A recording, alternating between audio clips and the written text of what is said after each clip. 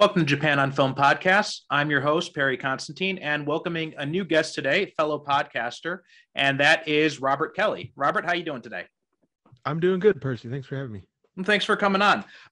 So first, before we get started and talking about today's movie, I want you to take a few minutes and tell the listeners and the viewers a little bit about yourself.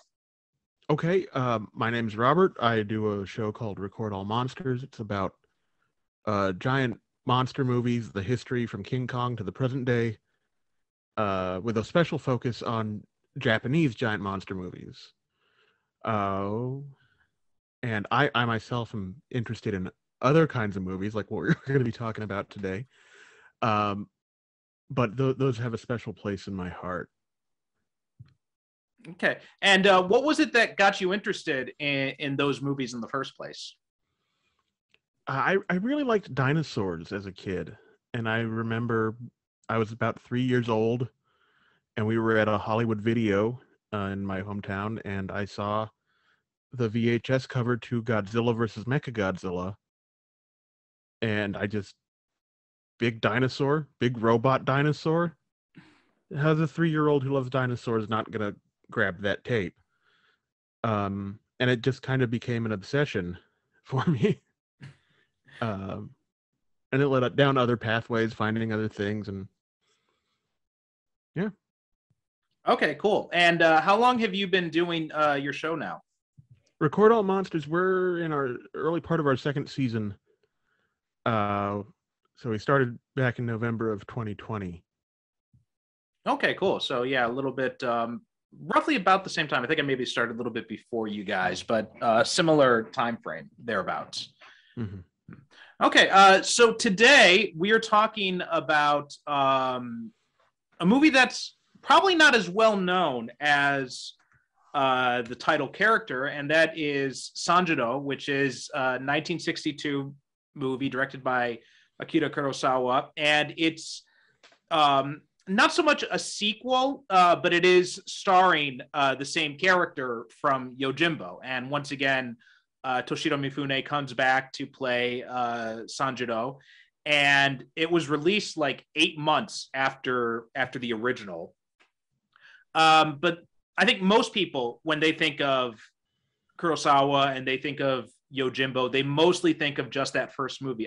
Even though this one came with like a 2-pack with Yojimbo, I don't think this is as well known to most people as Yojimbo is.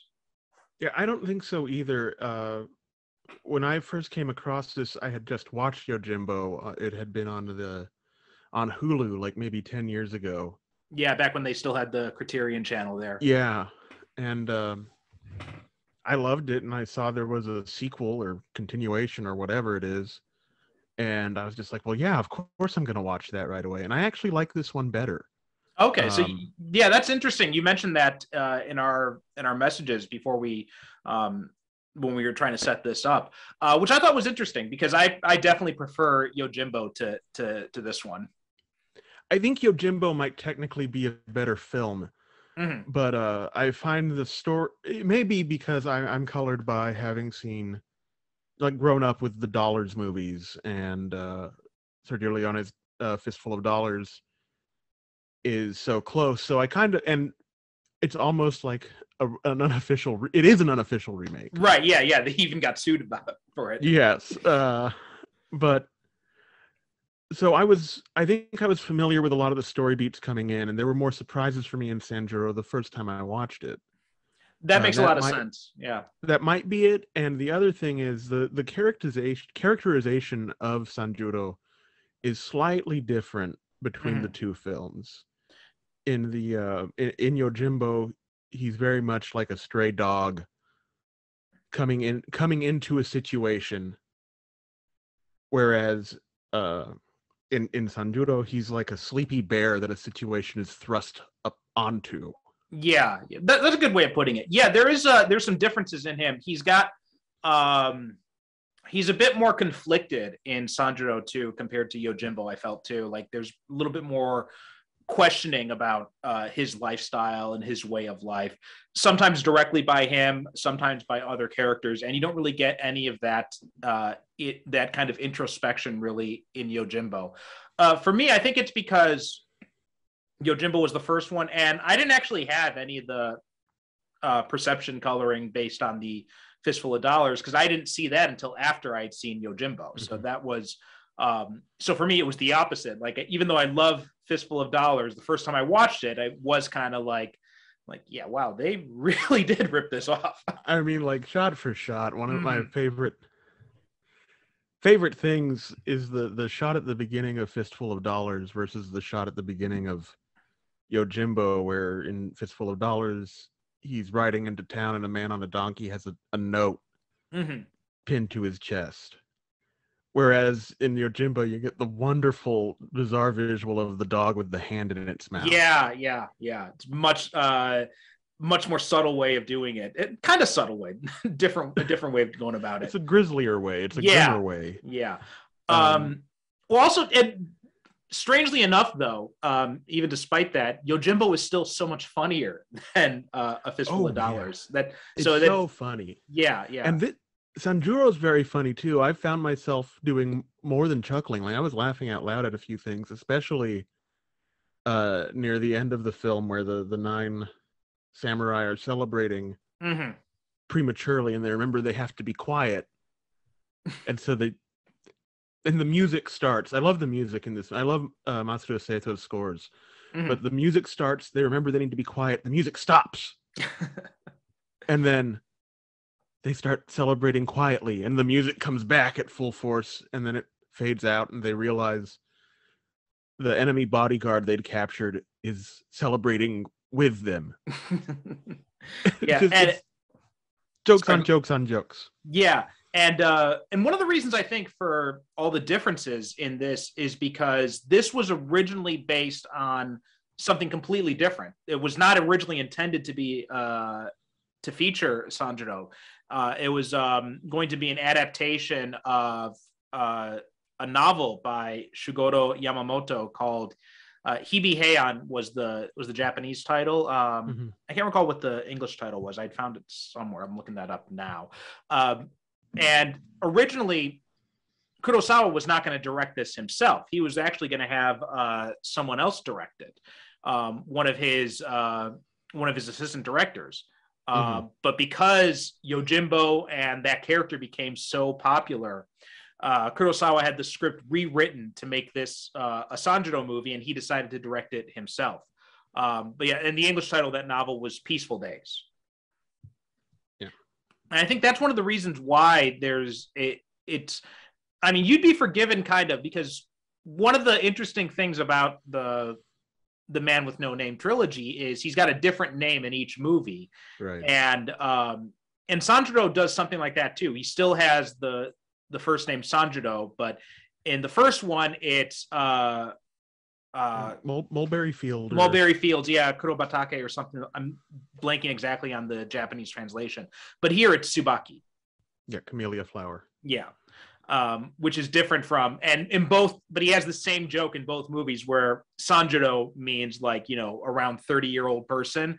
And in both, he has the same joke where he's like, but I'm closer to 40 actually. No, yes. This movie is very special to me. I touched on the score earlier with Masaru Sato. And because my background with Japanese film starts with the Godzilla movies, I was very familiar with him. As a matter of fact, my first Godzilla movie, he scored. Godzilla versus Mechagodzilla from 1974. He scored that, and it's a wonderful, bizarre jazz score. And there's a lot of similarities between this and his work in the Godzilla films. It's just the overlap with Kurosawa and the Godzilla movies, including Ishiro Honda worked as his assistant director on his later films. And speaking of the music, so I had to double check to make sure, but it was the same person it was Sato who did the music for both this and Yojimbo. I did think it was interesting because it's a very, until the end, when you get the familiar Yojimbo theme at the end there. But up until that point, the music is very different from the music in Yojimbo. I thought that was pretty interesting. So I'd actually thought that it was the same. It was a different composer this time around. Yeah, no, Sato is very versatile. Even in, like, I love if you listen to his earliest scores for Toho, there's a whisper of what he's gonna do eventually, of how he's gonna come to have those jazz influences on Japanese instruments, but it's not there yet. Mm-hmm. He's like doing an Akira Ifukube impression almost. And then I think because like his Seven Samurai score is still unique. No, he didn't score that. I'm sorry. You're thinking about Yojimbo?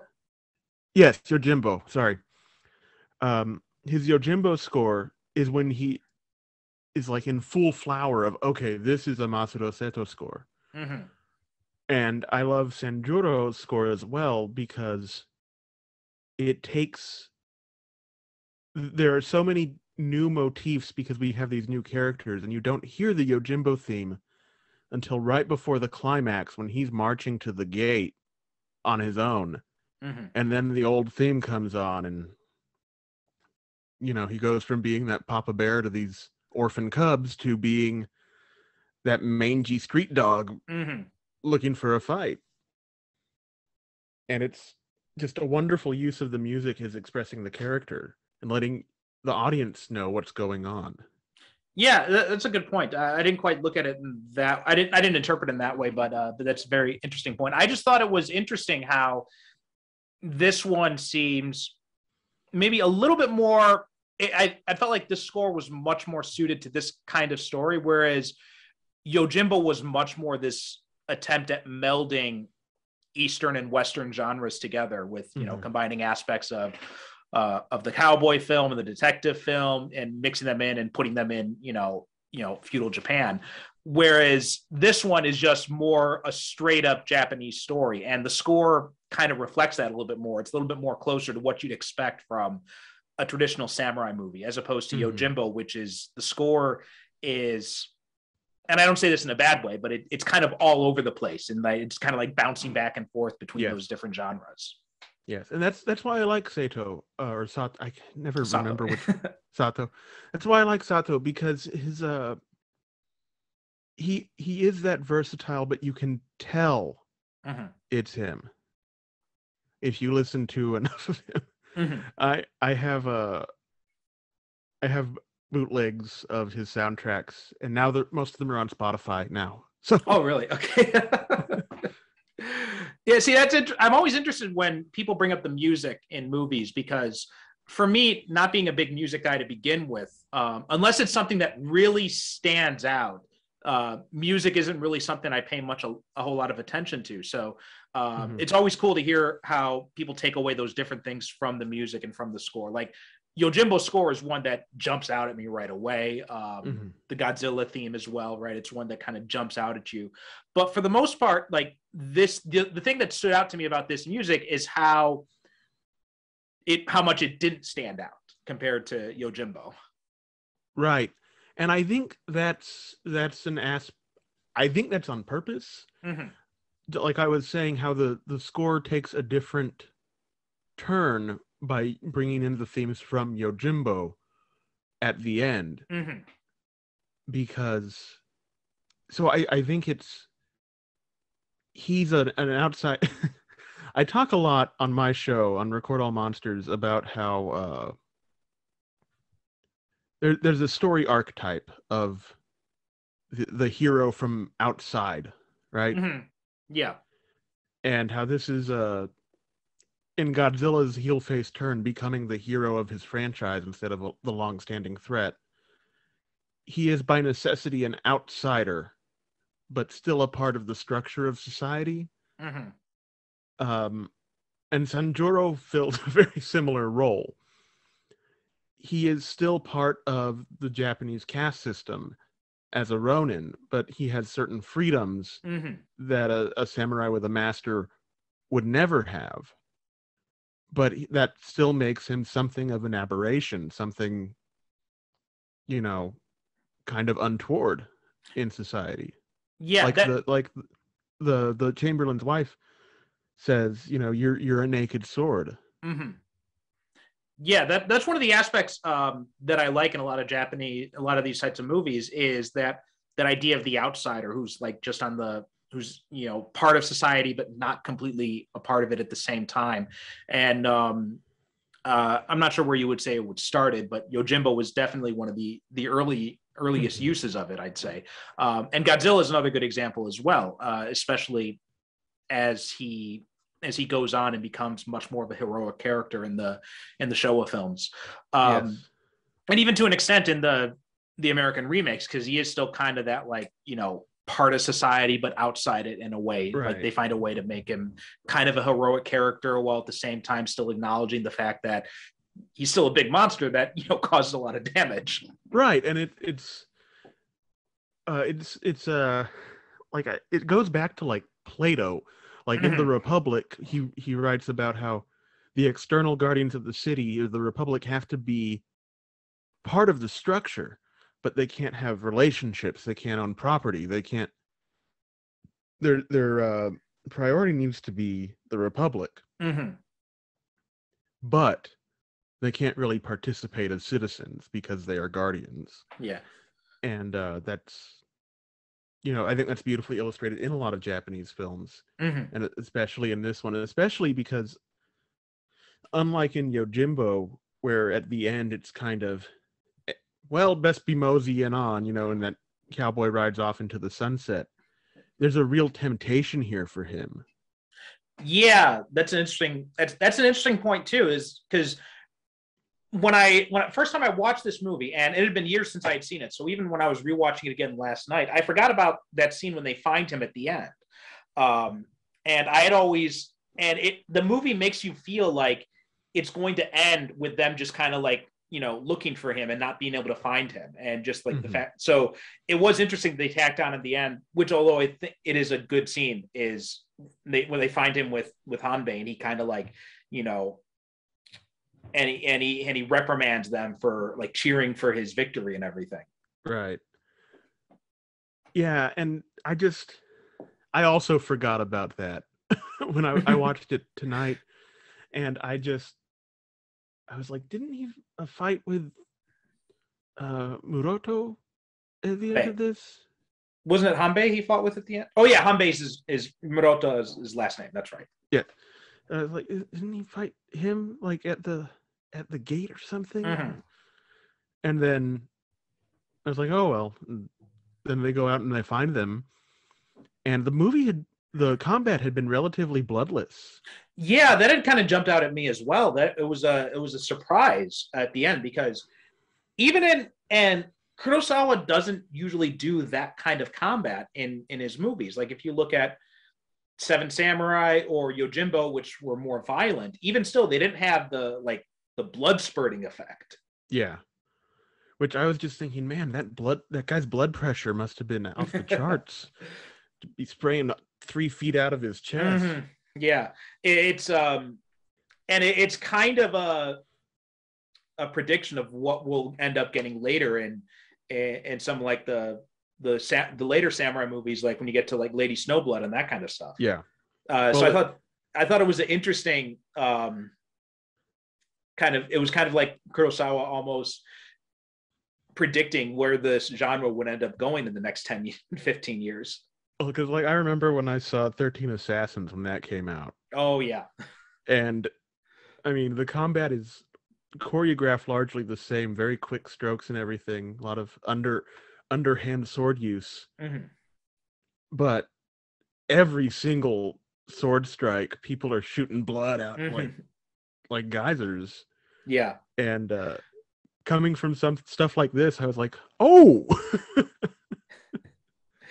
It was surprising, and I do wonder what Kurosawa was thinking was when he did that, when he directed that scene, if he just wanted it to set it apart from the rest of the action, which had been relatively bloodless, just to draw more attention to the violence of that scene. I'm really curious what he was thinking in that moment. I am too, but I think that would make sense what you just said, because this film sets them up as parallels. Mm-hmm.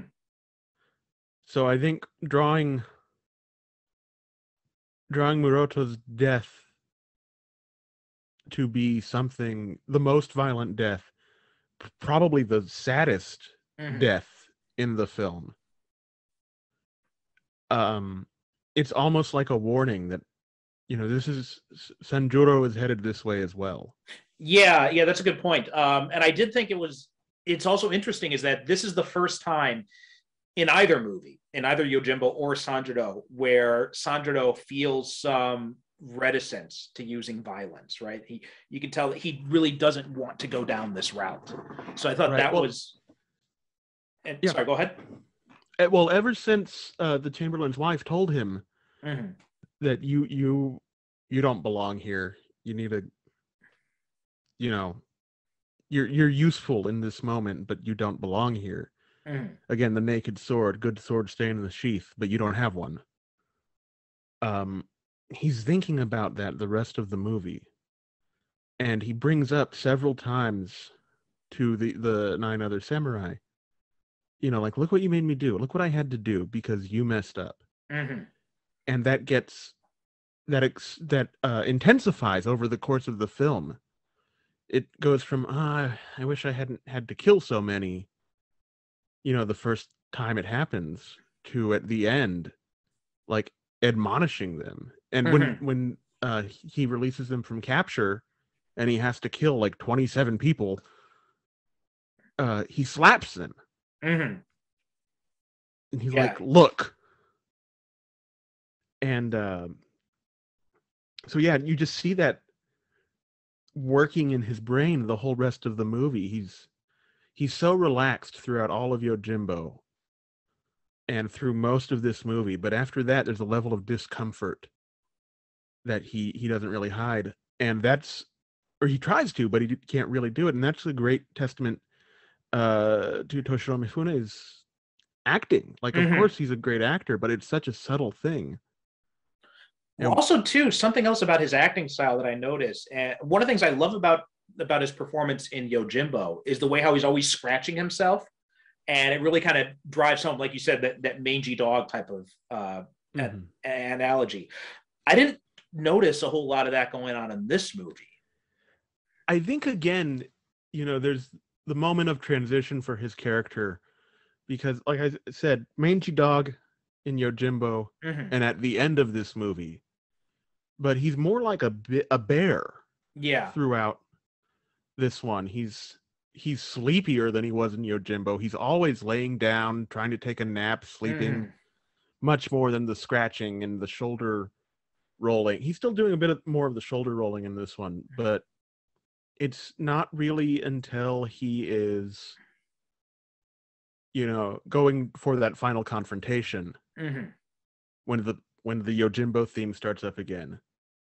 Then you see, like, his shoulders go back and his arms back in the thing, scratching himself. Sorry, audio listeners. um, I feel like that must have been on purpose. I think it had to have been, yeah, because it speaks a lot more about his character, and I didn't really put those two things together until you were talking about um, the difference. And it's an interesting way that he does to portray those differences and show that the character is not the same guy that he was in Yojimbo, and almost like and it's funny, even though this is like less than a year after the first movie, it is like revisiting this character at a much later point in life almost, right? It's kind of Yeah. like you compare Clint Eastwood in some of his early westerns to Clint Eastwood in Unforgiven, where he's Mm-hmm. much more broken down, much more kind of like the weight of all the killing is hanging on him, and you get kind of that same sense of Sanjuro in this movie as well. Yes, and just the idea in Yojimbo, it's almost a lark for him that he gets a little too invested in. Mm-hmm. And for this, he has no reason to stay and help them. And this movie just starts. It just starts. And he has no reason to be like, you know what? I'll help y'all out with this. Yeah, that's one of the things that surprised me. Just like that, I forgot about is just how quickly everything just the ball starts rolling. It's because it opens up on this scene with these samurai talking about this plot and everything, and then all of a sudden the door just opens and there's Sanjuro taking a nap. Yeah, it's And it's kind of funny that it was this adaptation because it does make you feel like, and maybe Kurosawa did this intentionally. It just kind of does make you kind of feel that Sanjuro just kind of like wandered into the different movie set. Yes, it really does. And that's kind of like, the classical hero narrative. Like there's always the story about Hercules and the wagon wheel or whatever. That this guy gets his wagon wheel stuck and Hercules just happens to be passing by and pops the wagon wheel out of the ground, and he's like, you can do better. Don't just wait around for someone to help you, and then leaves. This is very much the same thing. They're having this problem, and Sanjuro's just like, okay, you interrupted my nap, but I'm going to help you. And ostensibly, he's like, well, I haven't eaten for a few days, so maybe you feed me or whatever. But, and also, I love that scene, too, when the samurai gives him like the whole bag of coins, and he just reaches in, he takes out just a small bit, and he's like, oh, this is good enough. Yeah. I thought that was it's interesting, too, because you compare because in both this movie and Yojimbo, he does have kind of this older figure who's trying to kind of lecture him about, the dangers of his lifestyle.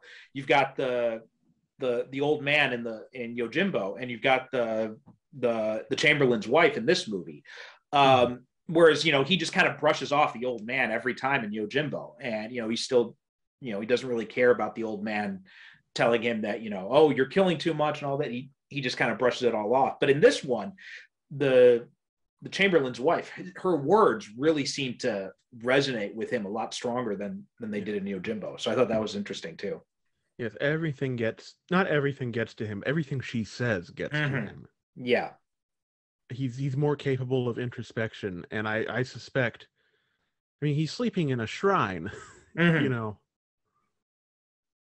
What was he doing in the shrine to begin with? And then he says he was part of the ruse, he says he was sleeping in the temple. There's something that's, I suspect, drawing the character there. Whether if that's just in the screenwriter's mind, story Bible or whatever, or something Mifune was doing to color the character. He's already, by the time we meet him in this movie, on the path to introspection. After the events of Yojimbo, or just his life, because there's no explicit drawing except the character between the two films.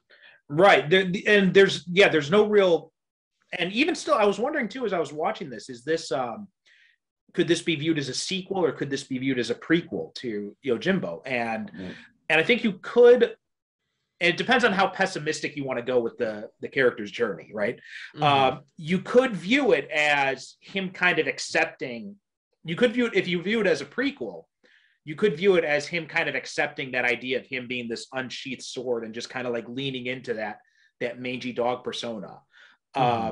Or you could view it in a much more positive way, in that, this whole life has led him down this path of introspection, and he's kind of forced to pick up the sword one last time and, revert back to it. And you can view it as a sequel in that way. So I think it's a really interesting way that Kurosawa constructs this movie, because you could view it either way. It depends on how you want to perceive as the character's journey. Yeah, and that's really interesting, especially when you bring back the Dollars trilogy into it. Because those movies, that each sequel is actually a prequel in terms of just the time they're set. And in The Good, the Bad, and the Ugly, you even have Clint Eastwood's character piecing together the iconic outfit throughout the movie. And getting getting crushed throughout the movie. Going from trusting Tuco to Tuco betraying him, to, by the end of the movie, he doesn't trust anyone. And then he's the character we see in For a Few Dollars More, who's more capable of doing good things than the character in A Fistful of Dollars. Mm-hmm. And then by the end, by A Fistful of Dollars, he's, a cynical jerk. Mm-hmm. Yeah. Well, that's a good point. I never realized that they'd progressed in the opposite of their release. I gotta rewatch those movies again and look at it back from that perspective. Something too, I thought about, the fact that the Chamberlain's wife's words resonate so strongly with him, because she's not telling him, if we go with the idea that the chronological order of these movies is the order they happen in the character's life. So if we look at Yojimbo as the first one and this is the second, like if you want to view it that way, she's not telling him anything he hasn't heard before. But still, it strikes him so much more this time. And I think, and it reminds me of that scene in Yojimbo when he helps out the family, and he helps rescue the wife, and he gets very angry at the husband, and you kind of get the sense that he was once that boy, right? He was once that boy where that had happened to his mother. And bringing it back to Fistful of Dollars, Clint Eastwood almost makes it clear that that's what happened, because he says to the family after he rescues them, I needed help once and there was nobody there to help me. Whereas in Yojimbo, he doesn't explicitly say that, but you kind of get the sense from how much angrier he gets in that scene compared to everything else, and how much more of a personal interest he takes in that family's struggle, that's something similar had happened to his family. So I do think it makes a little bit more, it makes sense. And that kind of adds to that with the fact that it's this older woman who maybe reminds him of his mother in some way. And that's probably why the same age as his mother. Right. Yeah. And the age his mother would have been. Mm-hmm. And I think that's one of the reasons why that her words hold so much weight for him compared to when it was the old man in Yojimbo. Yeah, that makes a lot of sense. The women in this movie, the two main female characters, hold a lot of sway over the plot. They do a lot of directing of how the story goes. Even in small ways that you think are kind of inessential. Like, again, from the Chamberlain's wife telling him that he's reckless and then unsheathed sword or whatever, and to her the daughter, making the decision, like she has the opportunity to escape, and she hears him out and decides, no, I'll go back so they don't get suspicious and help this plan long term. She doesn't have to do that, but nothing that follows would have been possible without that. Yeah, Kurosawa gives the women in both these movies a lot more agency than women tended to get in these types of movies, even though they have relatively small parts. Because you all see that in Yojimbo, one of the gangsters, his wife, is kind of the one who's calling the shots, right? And she's like berating her husband when he's not going far enough and he's not being, strong enough. And you get the same kind of sense here with the Chamberlain's wife, is like she's kind of the brains of the operation. She knows everything. Yes. She's the one who's kind of like in running the show here. Yes, and there's this casualness she has about it. That, like, when my favorite part with her is probably when they're escaping and he offers to be her step to get over the fence, and she goes, "Oh no, that's rude." Like, oh, okay, but you have to get over somehow. Come on. And then, of course, when he says, "Wait for my signal," and they say, "What's the signal going to be?" He says, "Wait till you see smoke coming from the house. Wait till it's burning." And if she hadn't interrupted and saying, "No, send the flowers down instead," when he got captured, there was no way the signal could be sent. But because they changed it to get the flowers down, he's able to think on the spot and get his enemies to signal the 9 to come help. That's a really good point. I hadn't even picked up on that. But yeah, and that's also kind of reflective of the lesson she's trying to impart on him, because, a smoke signal, obviously that's a much more violent way to send a message, whereas dropping flowers down a stream, it's a much more subtle way of doing it. And she's trying to express those things in a much more subtle way. Like I think one of the messages that she's trying to convey to him is that you can solve your problems through ways that aren't just blunt force. Right. And it resonates with him throughout the movie. And he grows a lot more in this than in Yojimbo. Oh yeah.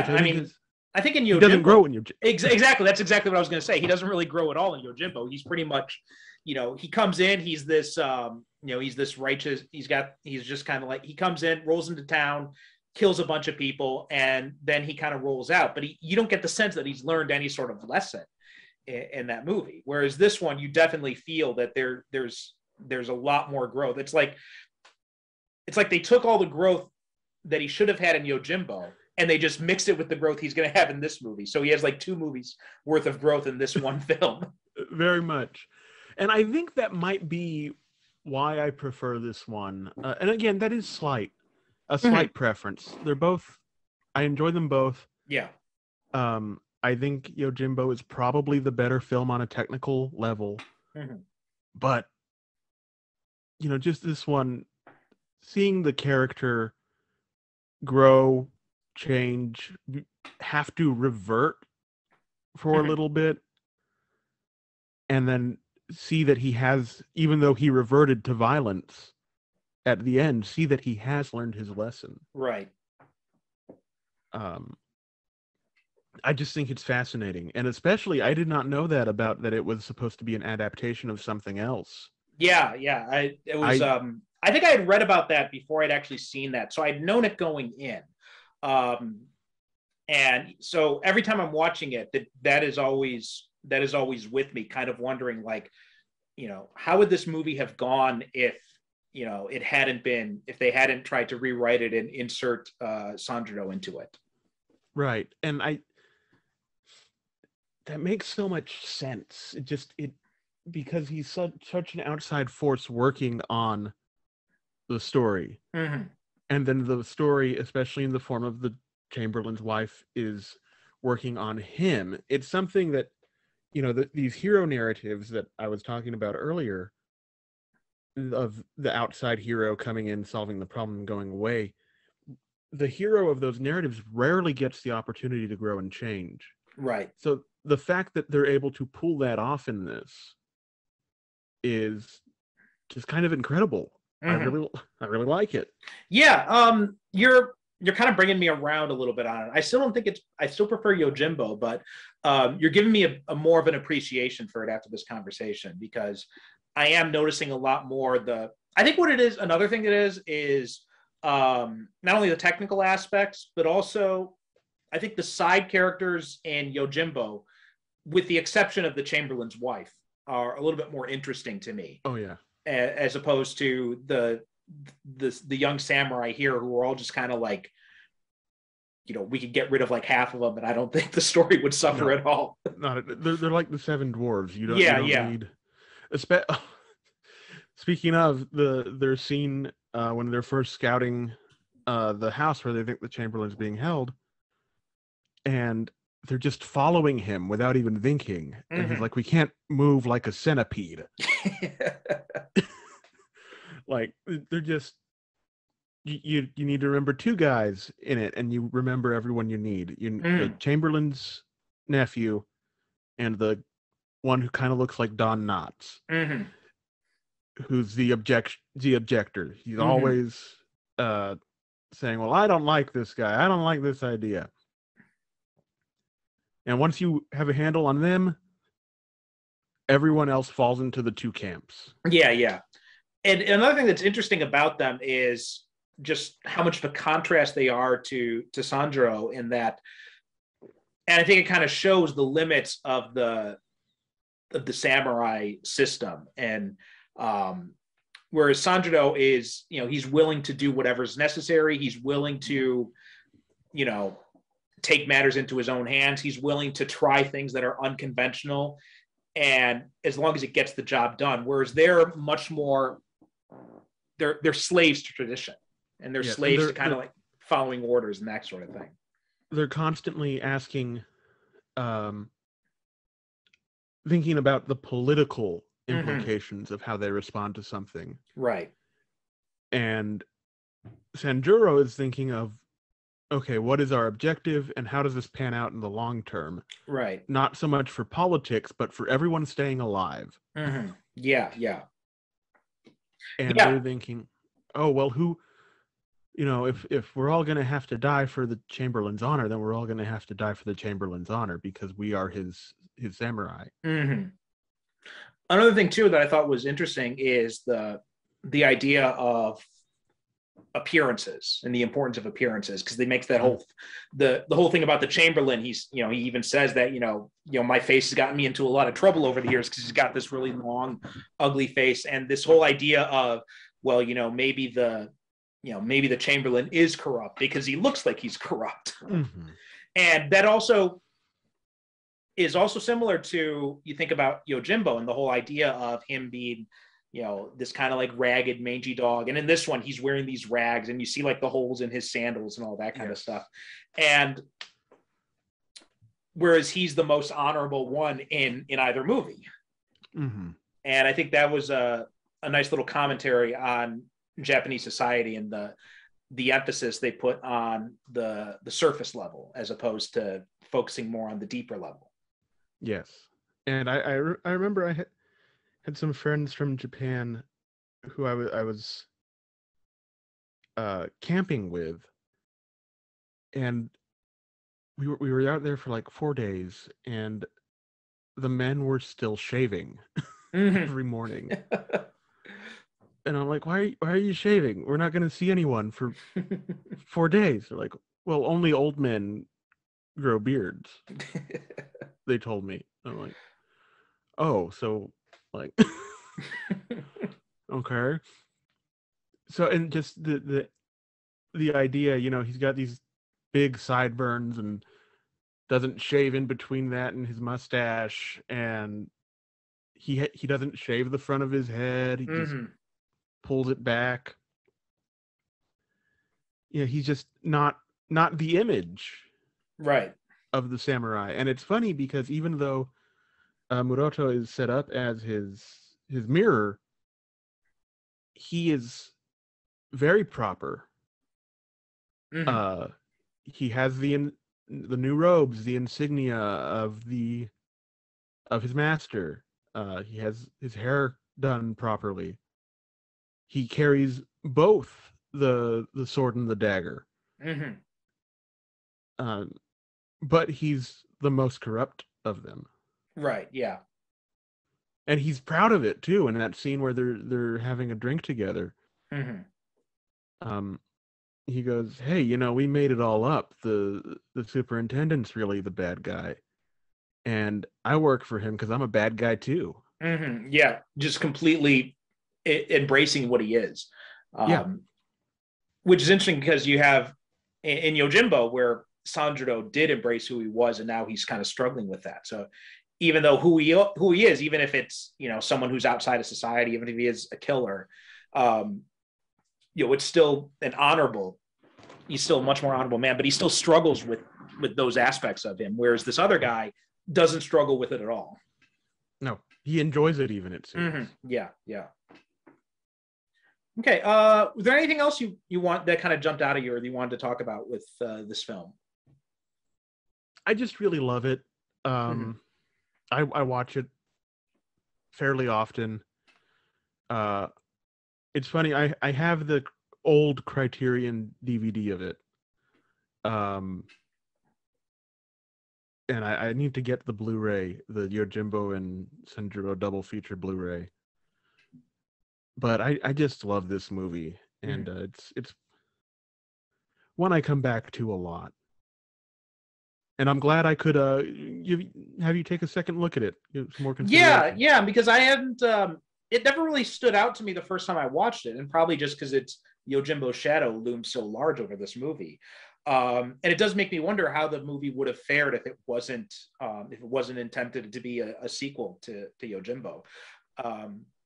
I mean, even still, it does have a positive reception. Like it's got like 100% on Rotten Tomatoes. So people obviously do like it, but yeah, it is interesting that it's, despite that movie being so popular, this one doesn't seem to be as well known.